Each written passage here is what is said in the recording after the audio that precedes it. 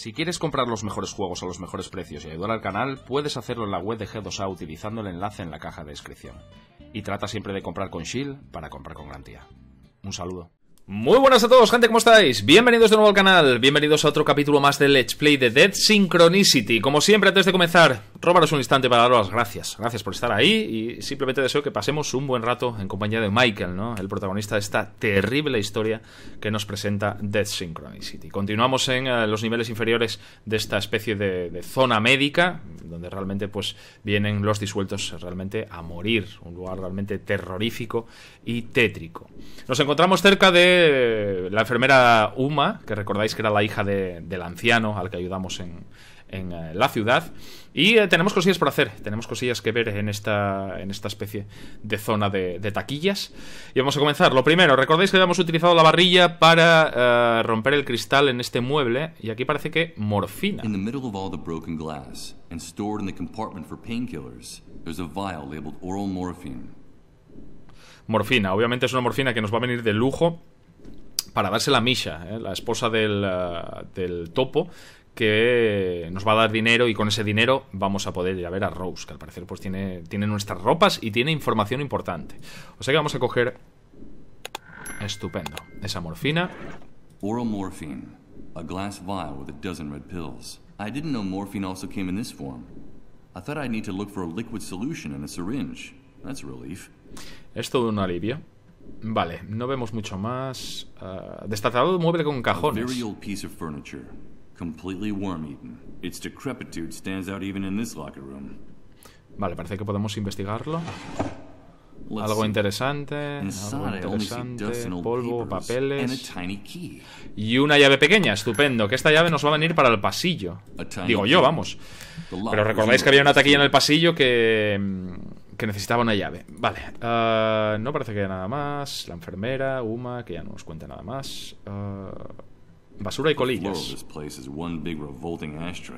It's a little disconcerting to note that cleanliness is not exactly a top priority in the hospital.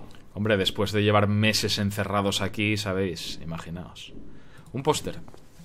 More of that official propaganda. Your silence is the enemy. Help the cleanup brigades is the slogan of this poster. Casi nada, ¿eh? Sistema de ventilación. Very deep underground, and the blades of this fan are barely turning at half speed. That explains why the air down here is almost unbreathable. Benches in front of the lockers. Typical locker room. And so is this musty smell of old sweat and dirty socks that permeates this entire room. Vale, tenemos taquillas. No parece que podamos, me refiero a interactuar, en el sentido de sí, podemos mirar y tal, pero no podemos tocar nada. A row of anonymous, ramshackle lockers. I get the impression that everything in here could fall apart at any moment. Maybe in solidarity with those poor unfortunates screaming in the main hall. Taquilla abierta. And like his neighbors, this door is hanging open. All I see inside are remnants of stickers and torn photographs. It looks like someone left in a hurry, without even saying goodbye. Me recuerda a la taquilla de mi trabajo. Estaba literalmente lleno de fotografía, bueno, de fotos, de recortes y fotos y tal, y pegatinas, básicamente. Bueno, pues no parece que haya mucho más por aquí, o sea que podemos salir. Vamos a salir al pasillo y vamos a ver si podemos utilizar la llave pequeña en la taquilla que encontramos. Bien, estupendo. Ese sonido horrible realmente. Vale. Let's see if it's the key to this closet. Bingo. Vale, cajón de madera y test de enfermedad. No hay nada más, no. I see a yellow bucket in here with medical waste, with a handful of what seem to be tests for detecting the dissolved. Vale, ¿podemos coger alguno? I'm not going to take any. A small red LED is blinking on all of them, an unmistakable sign that they've been used. Vale, ya está usados, obviamente no los necesitamos para nada. Vale, a ver qué hay en este cajón. Cajón, parece una especie de móvil, archivos y una identificación. Informe sobre el medicamento. It's an internal army memo for the hospital's medical staff. The report talks about the failure to develop a cure for the dissolved, and what's even worse, the decision to finally abandon the search for one. Vale, un informe. Tenemos una credencial. Authorized vehicle pass. It's the ID that allows the cleanup brigades to get in and out of the hospital compound in their macabre ambulances. From what I can tell, The army can pump you full of lead if you try to come through the gate without one of these. Hombre, realmente a nosotros tampoco es que no sea muy útil. Quiero decir, nosotros ya tenemos nuestra propia entrada. Un localizador. According to one of the cleanup brigade's forums, this is the device they use to navigate during their raids. Sort of like an electronic map. It looks like some satellites are actually still working after the Great Wave. Something I could easily confirm if this contraption had batteries in it. Bien, hay algo por aquí. Cajón de madera. A rather large plywood crate. It used to hold some of the cleanup brigade's work tools. Estupendo. This confirms what this document constitutes a death sentence for all victims. Vale, el test de enfermedad no podíamos cogerlo, el carrito con ruedas.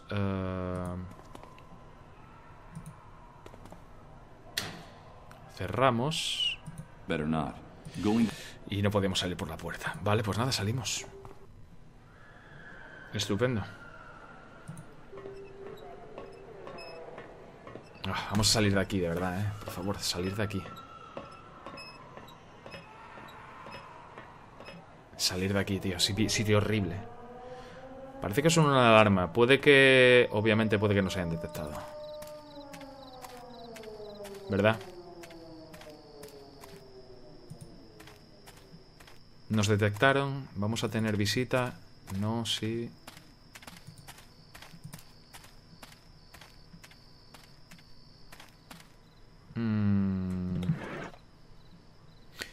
Quiero probar una cosa. Yo sigo con los peces, ¿eh? Los peces se caerían entre las rendijas que dijan los gestores de madera. Vale, yo sigo con los peces, sigo lo mío.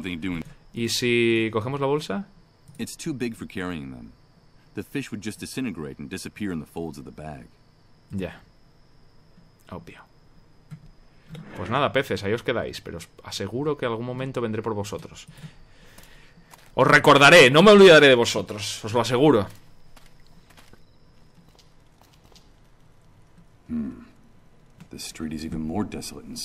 Obviamente debió ser el toque de queda, supongo. Cierto, el toque de queda.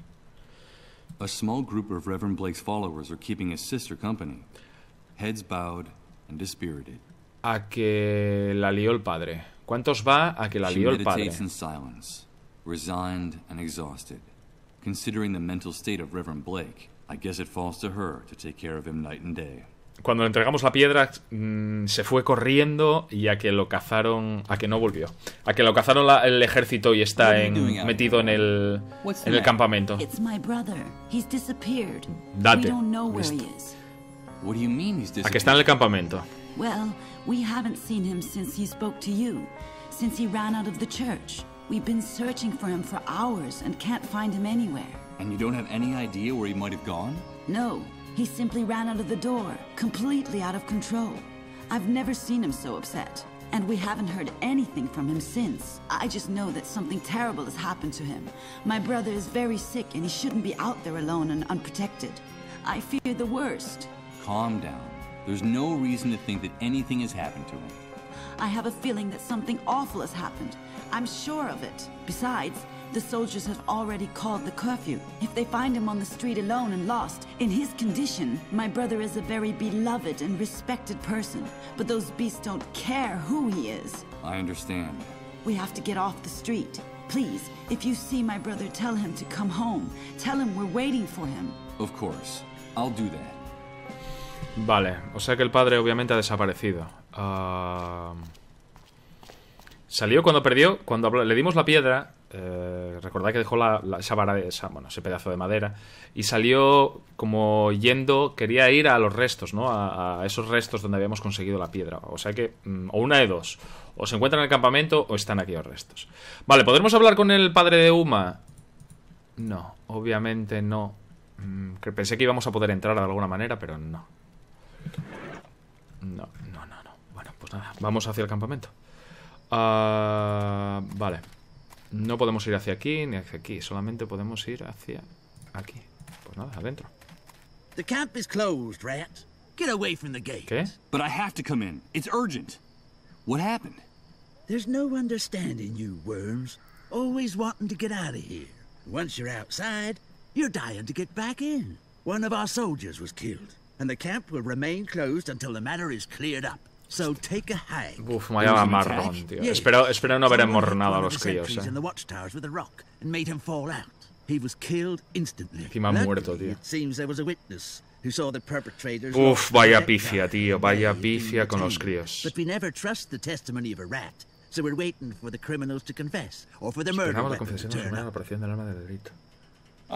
Ostras, no fastidies, tío, que le va a pasar algo a los críos. Encontrar el arma. Good God. What have I done? I knew I shouldn't have gotten them mixed up in this. Uf, Michael, vaya cagamos de liar, tío.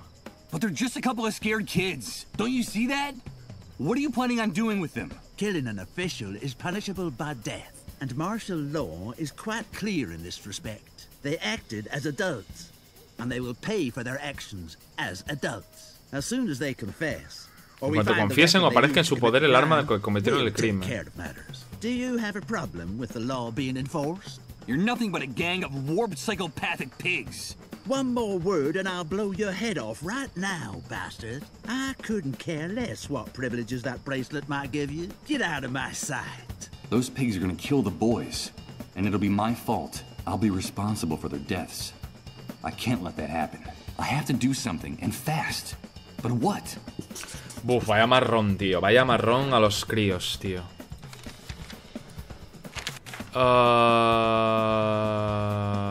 Debo sacar a los hijos del topo del aprieto en el que les he metido. No pienso dejar que sus críos mueran por mi culpa. Ya, ¿y qué hacemos ahora? ¿Podremos entregarles el tirachinas y decir, oye, que hemos sido nosotros? No, no quiero dispararles. Quiero entregárselo.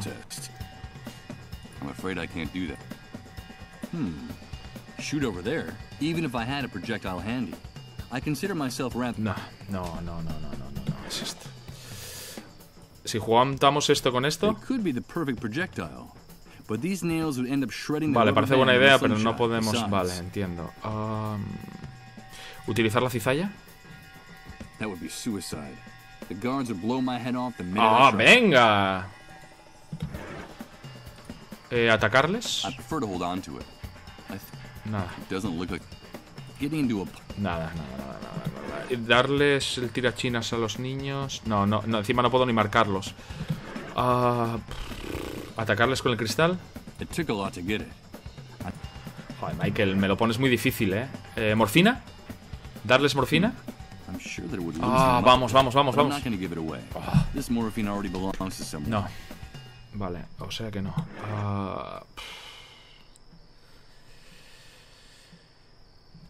Darle la credencial, esto no va a valer para nada. No, tío, no vale para nada. No vale para nada, tío. No vale para nada.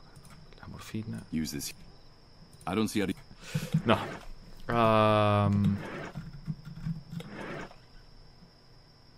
¿Atacarles? Vale, no sé qué hacer aquí ahora mismo, tío.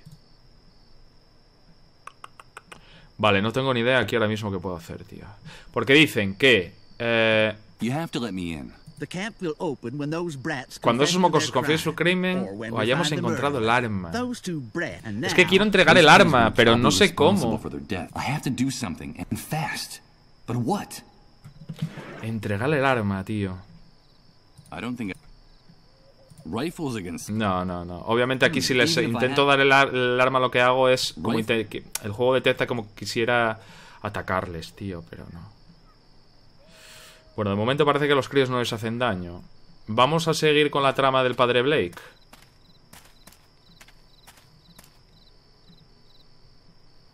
Wait a minute.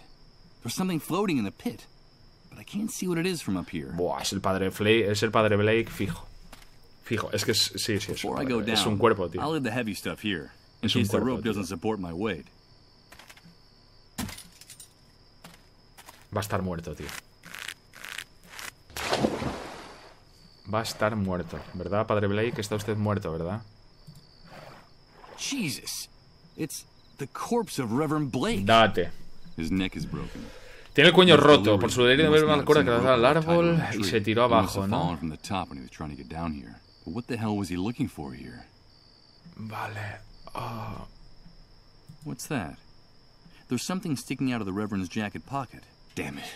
If I don't prevent it, Those bastards in uniform are going to execute the boys. For God's sake. I have to think of some way to... Oye, una cosa. Bueno, vamos a coger aquí. ¿Y si le metemos el marrón al padre? Tarjeta de visita. Está tan deteriorada de llamada. Beechwood Oracle, lo que vimos en la visión. 24 Mammoth's Wood Street. Que lo que os decía, si le enmarronamos el...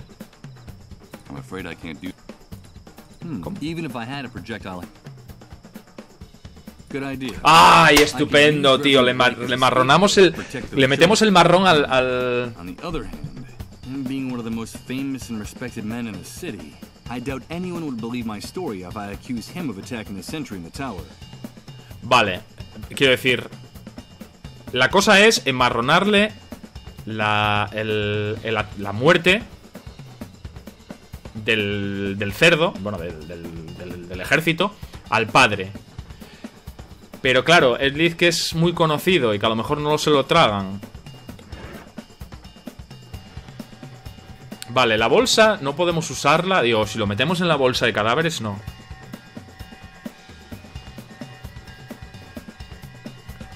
Vale, tarjeta, no. Hydrofluoric acid. According to Nursuma, it's what they Ostras, use esto puede valer, tío. Esto puede valer.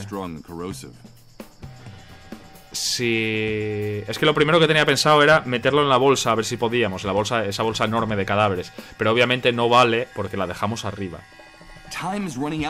Que sí, no me presiones, Michael.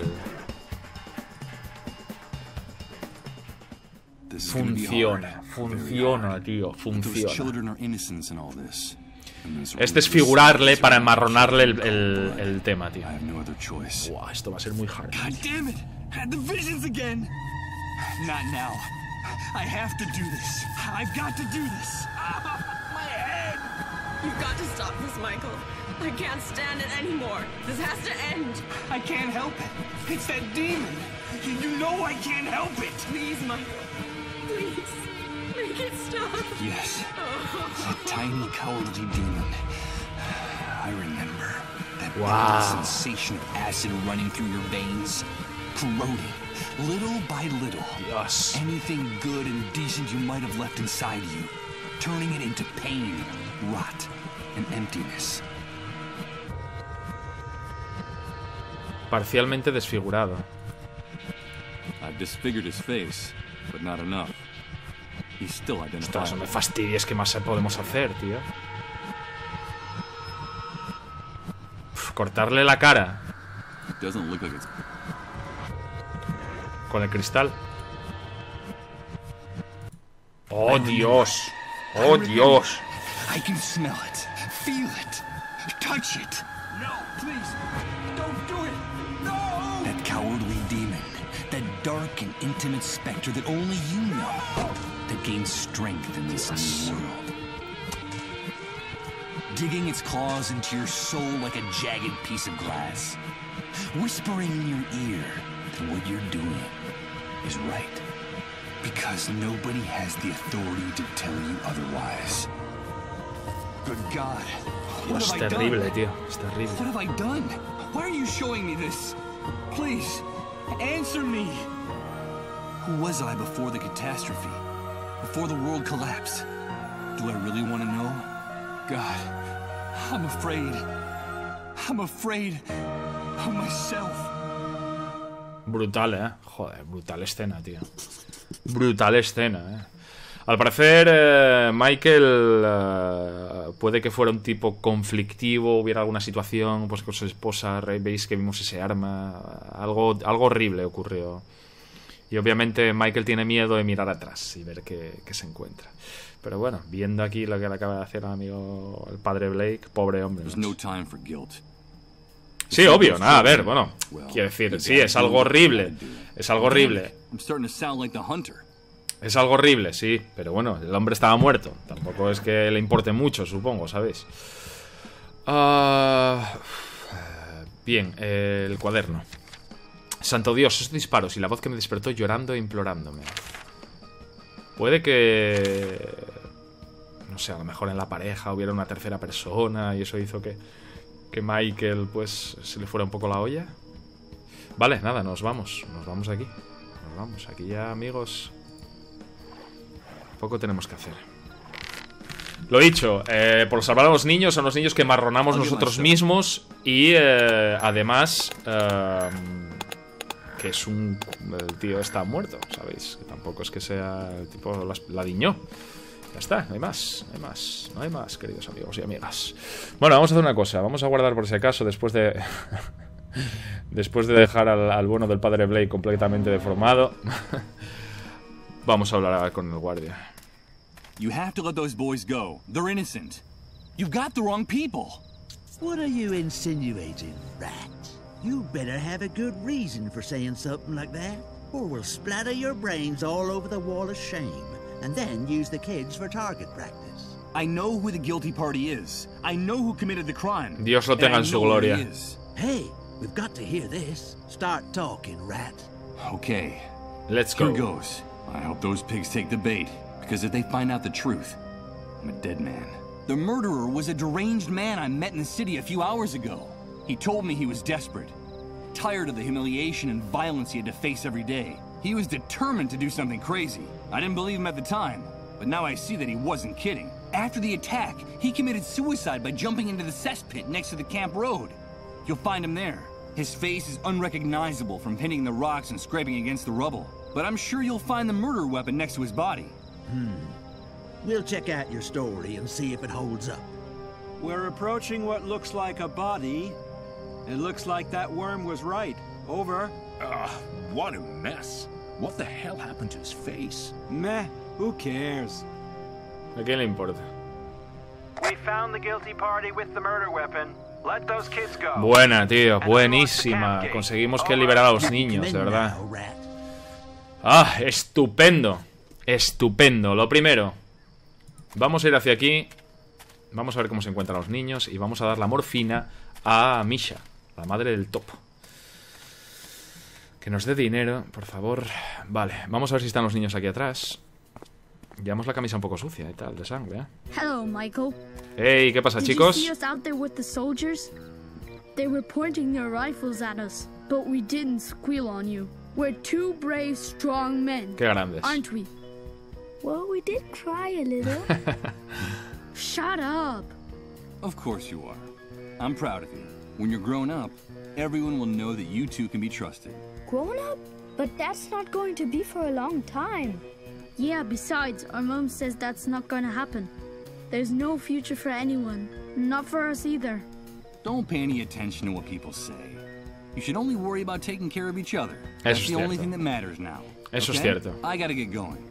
Goodbye, boys. Goodbye, Michael. Goodbye, Michael. Qué majetes los niños, tío. Qué majetes. Muy majetes, sí, señor. Muy majetes. Bueno, señora.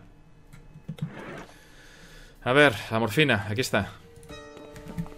I brought the morphine for your husband, just as I promised. This woman in this house gave me the chills. Let's get this over with as soon as possible. So you've come for your money. Is that it, you rat? You offered it to me. I didn't ask for anything in return. No, you're right. Yeah, I guess you've earned it. That's what we agreed. I'm an honest woman. I think you have a very wrong impression of me. Take your money, Michael. All right. Estupendo. Good luck. I'm sure we'll be seeing each other around the camp. Wait! Michael, is it money that you want? I have more money. I still have some savings. Those camp rats didn't manage to take it all. I'm sure we can figure something out. I don't understand. My husband is about to die. Without him, we'll be nobodies. Me and the kids. The soldiers don't even show us any respect anymore.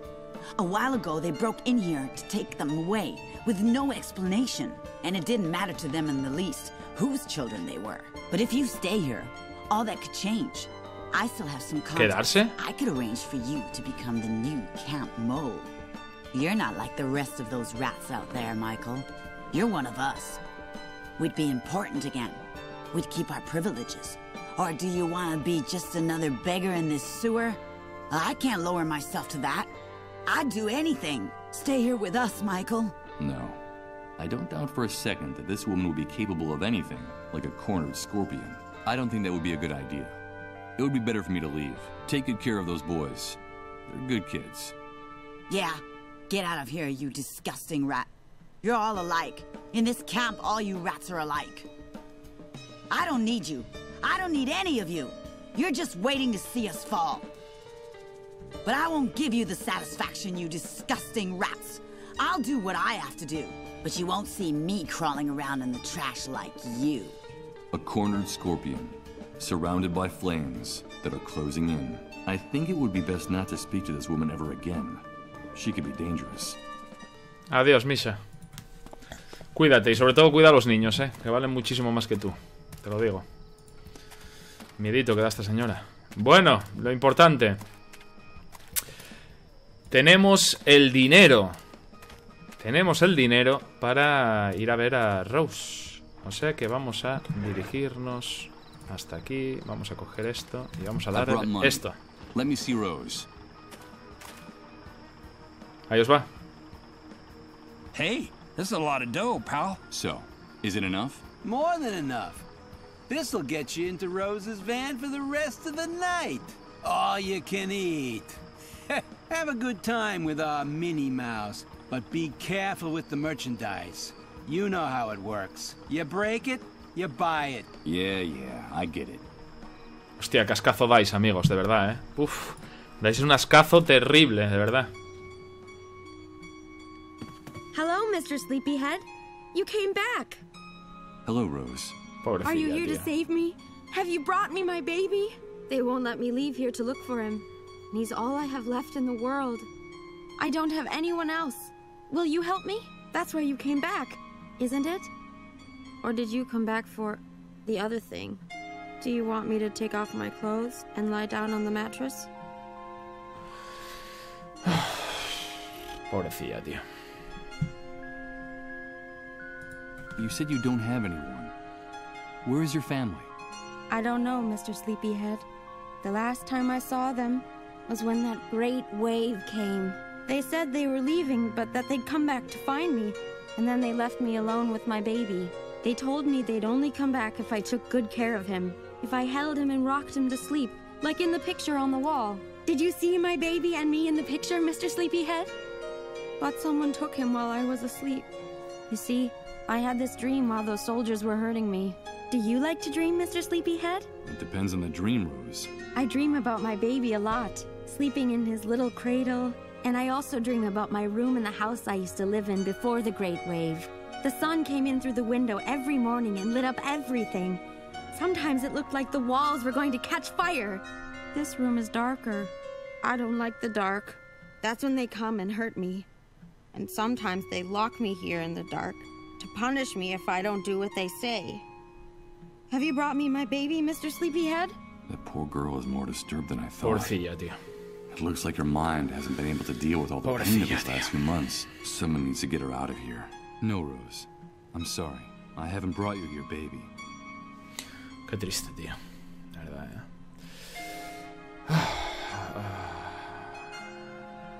No, I don't want you to lie down. Tell me, Rose, why can't you leave here? It's because of them. They don't let me go any farther than that empty lot over there. They say I have to be ready in case a client comes. They only let me go see Rod and Colin in their trailer every once in a while. And why don't you run away? Those men are too scary, Mr. Sleepyhead. They yell at me and hit me if I don't do what they say. Sometimes they lock me in here in the dark for hours. And I'm afraid the soldiers will come back. They say they'll call them, and if I don't behave, they'll hurt me again. I'm so afraid of the dark. Aren't you? Colin is afraid of the dark too. Before he got sick, he told me, and now they won't let me see him anymore. I like the light better. Do you like the lights in my room, Mr. Sleepyhead? Yes, they're very pretty, Rose. It's like it's Christmas every day, isn't it? But the one who scares me most is the hunter.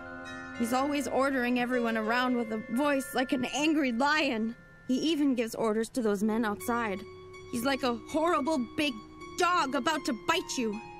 I get the shivers every time he comes to visit me. But I like your voice very much, Mr. Sleepyhead. You sound like a knight in a fairy tale. and I'm your princess. Pobrecilla, tío. Quiero hablar contigo, Rose. Me dijeron que tenías que contarme un secreto. Necesito escucharlo. I'd like to talk to you, Rose. You told me you had a secret to tell me. I need to hear it. Yes, Mr. Sleepyhead. I know a secret about you. It's something very important, but I'm not going to tell you. ¿Por qué? Why not? Because you haven't brought me my baby. I asked you to help me and you haven't done it. I want to hold my baby again and rock him to sleep. Aren't we friends anymore, Mr. Sleepyhead? Yes, of course we're still friends. But Rose, please. I need to know what it is. No nos la va a decir hasta que le traigamos a su niño. I'll give you a clue. Es un acertijo. I have something of yours from before the Great Wave. It's the key for you to lock and unlock your chest of dreams, you sleepy bear. But I won't give it to you unless I can hold my baby again. The key to my chest of dreams? I don't know what the devil she's talking about. But if it's something from before the Great Wave, no doubt it could help me recover my past. Rose, I don't have time for games. Give me whatever you have, please. No, no. You have to help me first. Nada, no quiere ceder. Tráeme a mi I niño. want to rock him to sleep again, like in the picture on the wall. Have you seen the picture of my baby and me? It was taken before the Great Wave. I have no one else. I need my baby. Bring him to me. Bring him to me! Bring him to me! Hey, pal! You can have a good time with our Minnie Mouse, but don't mess up the merchandise! Don't make us come in there. You know how it works. You break it, you buy it. All right, Rose, all right. Calm down. Goodbye, Rose. I should be going now. No, don't go.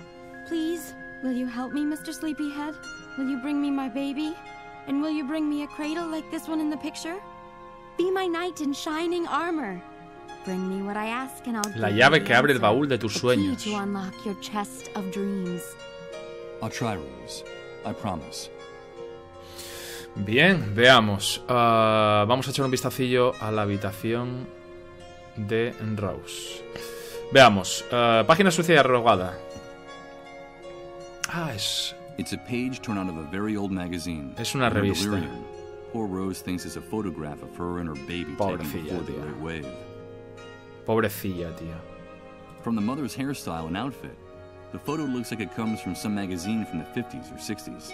Besides, I swear that these rocking cradles went out of style a long, long time ago. Pobrecilla, tío. Pobrecilla. Montón de ropa. It's the pile of rags Rose is saving for her baby. When winter comes, my baby will get cold. That's what she said. It would break Rose's heart to see me stealing her baby's clothes. I'm not going to do that to her. This is the poor girl's place of business. It was probably dragged here from one of those heaps of trash out there. Vale, habla de una cuna. ¿Puede que sea una caja de madera? Me refiero. ¿Puede que sea la caja de madera la cuna? This plastic bag is designed to hold the remaining. Puede. Lo primero que se me viene a la cabeza, que la caja del cajón de madera pues pueda ser usado como cuna. Barf. I can see bed bugs crawling over the mattress from here. That explains the bites on Rose's face and arms. Pobrecilla, tía, pobrecilla, pobrecilla. Qué hijos de la gran puta, tía. Lo siento, pero es que me pongo malo, tío. There's makeup scattered at the foot of this mirror. I suppose those savages out there force Rose to put on makeup to make herself look older than she really is. Malditos desgraciados, chaval. A string of Christmas lights is the only source of light in this room. The reflections of the colors make this place seem even gloomier and more sordid.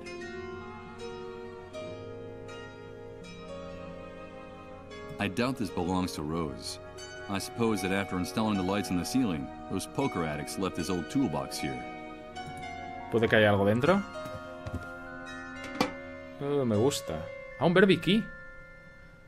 Vale, tenemos un Berbiquí. From what I see, the only useful tool inside this box is a hand drill. Me lo llevo. A hand drill, perfect for making holes in hard surfaces. In a world without electricity, this is the only way to do it. Must be some leftover Christmas lights that are being used to decorate this room. Bien. Y un cable. Cable con luces fundidas. A string of lights with every single one of its bulbs smashed. I'd say this is a present by the ghost of Christmas yet to come. Vale, estupendo. ¿Alguna cosilla más? La caja, abrimos y cerramos. No hay nada más por aquí. Luces de Navidad, el espejo. No hay nada más por el suelo. La puerta, la página. It's Rose, and she's waiting for me to bring her baby back. The only problem is that I doubt this poor unbalanced girl has ever been a mother. How am I going to do it? ¿Un muñeco? ¿Tal vez un muñeco? ¿Y estos desgraciados qué? Leaving us so soon? Hey, you're quick, pal. So, how'd our little mouse do? Desgraciado, Ross me ha contado cómo la maltratáis y la prostituís. Así que este negocio es en realidad otro de los chanchullos del cazador. Ross me ha hablado de un niño, de su hijo. ¿Sabéis cómo puedo encontrarlo? Vamos a hablar con ellos primero de guay y luego les faltamos. Rose was talking to me about a baby, her son. Do you know where he is or how I can find him? That little mouse's mind is gone. I wouldn't pay much attention to what she says. Hey, as far as I know, her entire family died in the Great Wave. After the explosion, she wandered around in a daze for weeks, until she finally ran into a group of drunken soldiers who wanted to, have some fun with her. When we found her, all she had left was that wrinkled old magazine clipping clutched in her hand. It's her pride and joy. Now she's got it stuck up on the wall of the van. And as far as the baby's concerned, pero cómo sois tan desgraciados, tío. Cómo dais tantísimo asco, de verdad, tío. Pobrecilla, encuentran después de haberla violado, tío. Es que dais un asco, cabrones. Oh, me pongo malo, tío. Sí, su nueva familia. And you can bet your ass we will, as long as our little mouse still has that small fortune between her legs. Qué asco das, pavo. So this business is really just another one of the hunter's rackets? Hey, careful what you say. We're independent businessmen. The hunter just lets us operate in his territory. He gives us protection and sends us clients, in exchange for a percentage, of course. Fair's fair. Yeah. Fair's fair. Of course. No doubt. I just hope that someday those bastards find themselves face to face with some of that ojalá y sea pronto. Wherever it might come from. Desgraciado, Rose me ha contado cómo la maltratáis y la prostituís. You two are despicable. Rose told me about how you abuse and prostitute her. I think we'll have to teach that naughty little girl how to keep her mouth shut. Don't jump to conclusions, pal. Let me tell you how we found that chatty little rodent. Since you're so interested in her. It was about 4 months ago. She was naked and injured, and she could hardly move. A group of soldiers had gang raped her and left her for dead. They left her body wrapped in barbed wire from the camp fence. Crows would have picked her clean if we hadn't found her when we did. It's only thanks to ¿Y por qué no la tratáis como una persona, tío? Someone like Rose could never survive in the new world alone. You know that as well as we do. We're helping her. We protect her and we feed her. We actually keep her alive. The only thing we ask for in return is that she earn her keep. The only problem is, sometimes she has a hard time understanding that. And we have to be a little more strict with her, that's all. And the fact is, the girls, well, not too bright. But for some jobs, that's almost a blessing, don't you think? What good Samaritans. Ya ves. Well, I wouldn't say that, but you're catching on. I don't have anything else to discuss with you two. Okay, come back anytime you like. You paid for her. The door to the van is open to you all night long. O sea que podemos venir todas las veces que queramos. De verdad, tía, me dais muchísimo asquito, queridos amigos. Me dais un asquito, pero guay, ¿eh? Tremebundo. Tremebundo. Me dais muchísimo asquito. Bueno, gente, pues hasta aquí vamos a dejar el capítulo de hoy de Synchronicity. Una pena realmente la historia de Rose, esta pobre niña, una niña realmente completamente trastornada. Y luego encima que ha caído en las garras de este par de bestias que realmente pues la prostituyen y abusan de ella, básicamente. Pues lo dicho, gente, un verdadero placer disfrutar de esta terrible historia de Synchronicity con todos vosotros. Os invito a continuar la serie aquí en el canal y sin más me despido. Like y favorito si os gustó, dislike si nos gustó, dejar en comentarios lo que queráis. Como siempre digo, pues me encanta vuestro feedback, vuestros comentarios, vuestras preguntas, vuestras dudas. Y nos vemos de nuevo en Dead Synchronicity. Un saludo para todos, paz. Cuidaos.